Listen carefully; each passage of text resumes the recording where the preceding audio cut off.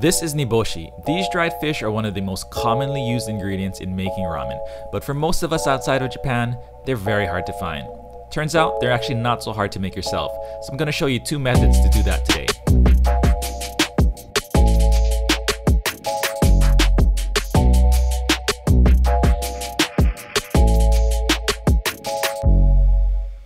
So before we get into making Niboshi, let's take a closer look at exactly what Niboshi is.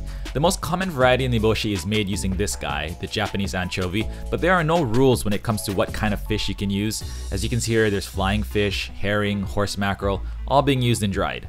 I wanted to point out that even the word Niboshi has no reference to fish at all. It comes from the method that's used to make it rather than the ingredients. So now that we know that, let's get into making some Niboshi. I'm going to use this local fish called owama that my dad caught this morning. Any small fish that isn't super oily should work. People on the Discord server have had success with smelt or sardines, so just use whatever you can get. The first method we're going to try comes from a Japanese blog that was recommended to me on Discord by Elvin. We're going to start off pretty traditional here and heat up some salted water. The salt content of the water should be 3.5% to mimic ocean water, so I'm adding about 52 grams of sea salt into 1.5 liters of water. And once that water is simmering, just drop your fish in, guts and all, and simmer them for 4 to 5 minutes.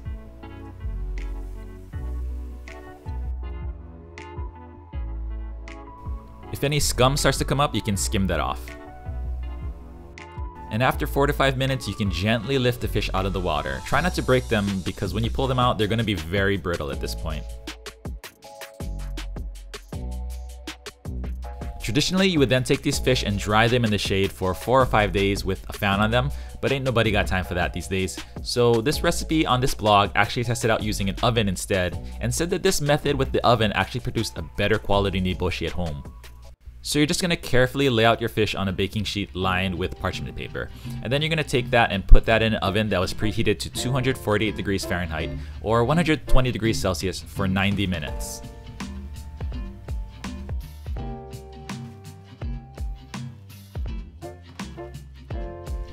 After 90 minutes, check your fish if they're done. Smelt, for example, should be done by this time, but check them to see if they're fully desiccated.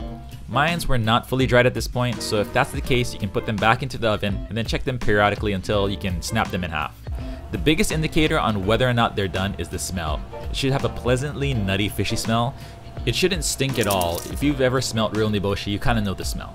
But that's method 1. The appearance of the final product isn't as pretty as store-bought Niboshi, but it has the right texture, aroma, and flavor. Fishy with a fish taste. Overall, a great end result.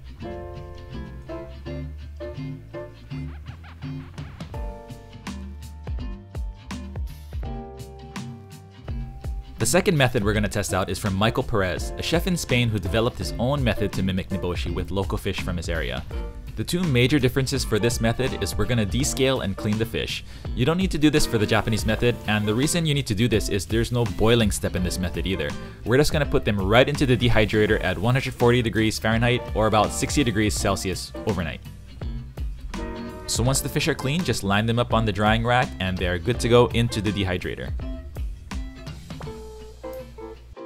This technically is not Niboshi since there's no simmering step, but I was interested to see if this could be used in a similar way to make dashi, to make Nibo oil, etc, etc. When it was done, the noticeable difference was the texture of the meat, which was much more rubbery than real Niboshi, and that's because it wasn't boiled first, and so the meat had no time to firm up prior to drying. But I tested it out with some dashi and it worked out really well. So there you go, 2 methods to make your own Niboshi at home. Give them a try and let me know what you think. As always, you can tag me on Instagram at @WayofRamen, show me your own homemade Niboshi, or you can share your homemade Niboshi on our Discord server and help us learn what works and what doesn't. Link in the description below. Thank you all so much for watching and for all the support. It really is mind-blowing to me. We just passed 125,000 subscribers. That's ridiculous. Thank you guys all so much. I'm completely humbled. I'll see you all in the next video. Peace.